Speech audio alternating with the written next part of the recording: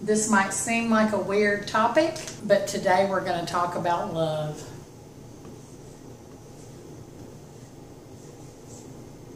Now, what I mean by that is you're going to struggle with feelings of love for your abuser.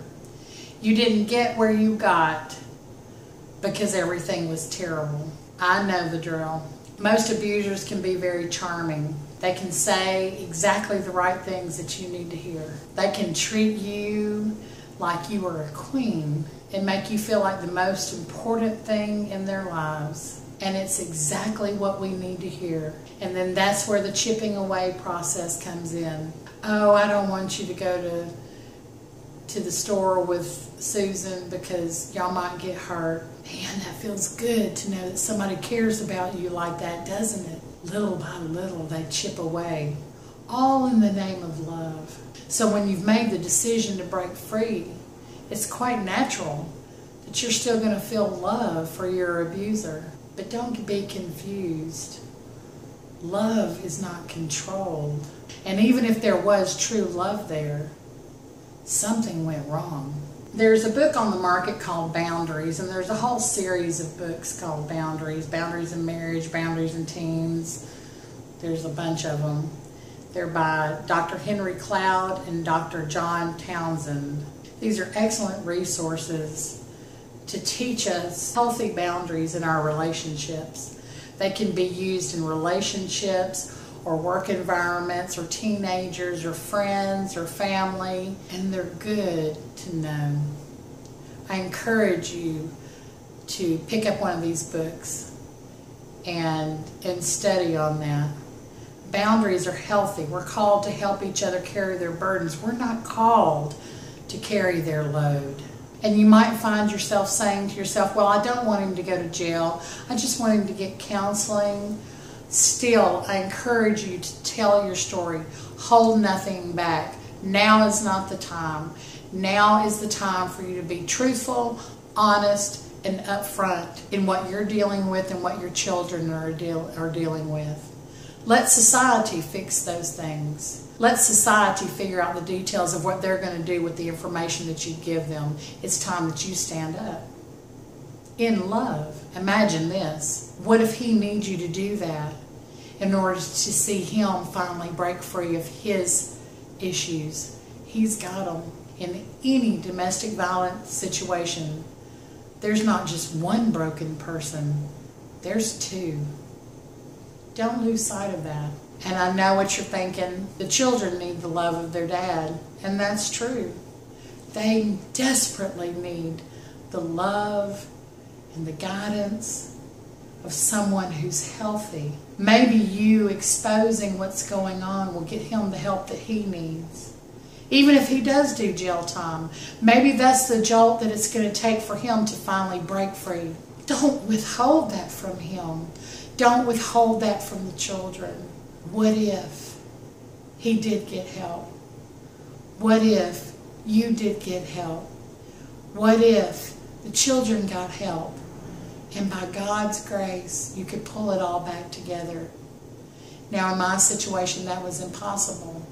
But anything's possible with God. And if it was truly meant to be, it will be.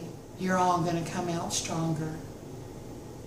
No matter what you endure. You're about to be faced with some real hardships. Financial hardships, mental hardships in trying to work through the issues that you've got to work through. Helping your children work through their issues and to help them grow stronger. To help them not perpetuate this cycle of abuse. It's going to be a journey for you, for your children, and for your abuser. Don't discount what they can learn as you go on your journey and your children see the hardships that you endure, see the hardships that you go through, and see the hardships that you experience. They'll learn something. They'll learn it's not okay. That abuse is never okay. I encourage you to sit your children down and have short conversations. Don't make it too overwhelming. This is a big topic. Help them express the feelings that they've had. Help them to even express the feelings of love that they have for their abuser. Get them the help that they need. There's resources out there available. We covered that in a previous video that will give you resources to go out there and get counseling for your children and for yourself. And you need it. They need to feel safe. They need to know that no matter how they feel, that they can express that you will be there for them as they go through their journey. Every person involved looks at things differently, and they have the right to do that. They don't have to feel the same way you do. That's okay. That's part of their journey. Tell your children it wasn't their fault, and that it's okay to be sad and to love their abuser and to be angry at the same time. Teach them how to handle that anger and those negative feelings constructively. Help them to renew their minds. They're as damaged as you are, and they need your help. I distinctly remember I was working at a psych hospital as an aide in the admissions department. Now, consider this. Every patient that came in was completely off their meds. So there were some really troubled people who came in. And part of my job was sitting with the patient when they were having their interview with the doctor. Now my role was to make sure that if things escalated, that the doctor was protected.